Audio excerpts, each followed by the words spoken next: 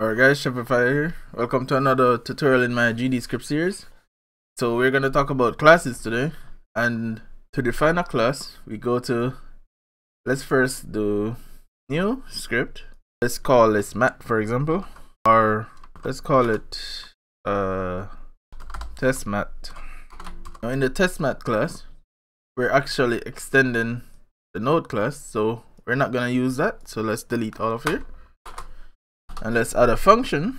So func add, for example, put n1 and n2, number 1 and number 2, and we could just return n1 plus n2.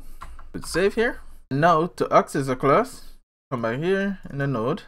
All we have to do now is create a variable var and call this mat equals load, and we could load test mat class and then say new. So this creates a new class, and we could now use it here and say print mat add 10 plus 20. Let's fix it real quick.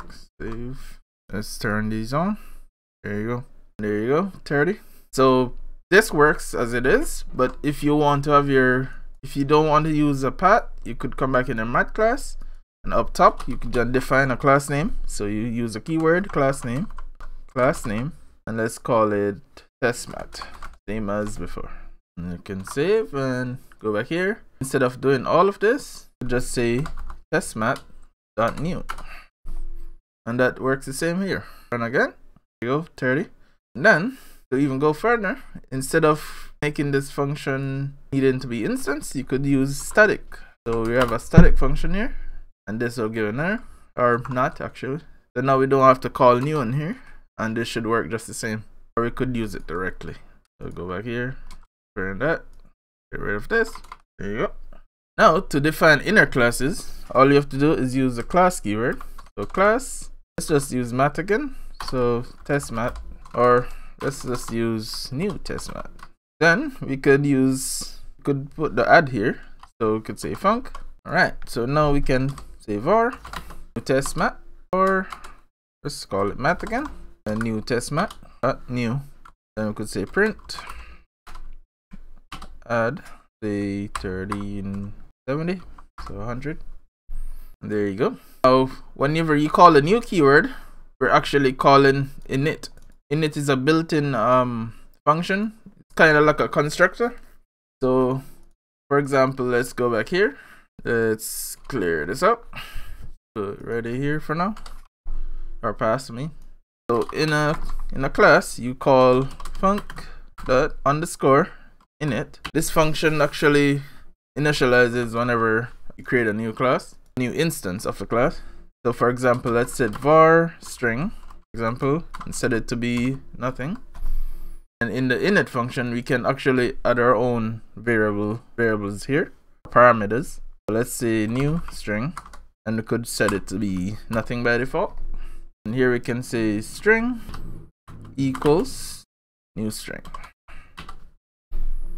And then whenever we create it again, so let's say var mat equals new mat dot new. We can now pass in test string for example, and then we could say print math dot string. Let's save, and we could run it. There you go, test string. So if you want to extend your custom class, let's go back here, let's delete this, and let's delete this as well, and say pass here. You could come here. So this is currently extending the node class. You could tell it to extend your test mat class. So test mat, and then since we're already attaching this script to the node, we need to actually extend the node here. So extend node. Let's save that. We can go back here, and we could also check the print here again. So let's put the same thing here. We want it to add, so we could actually save. Say on ready, you want to add 30 and 50. That should be at 80. So print, and there you go, 80. So in summary, this script extends this script and this script extends the node class.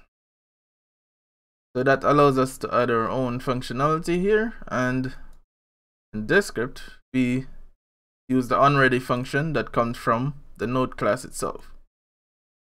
Alright guys, that should be it for this video. Like and subscribe, and have a go.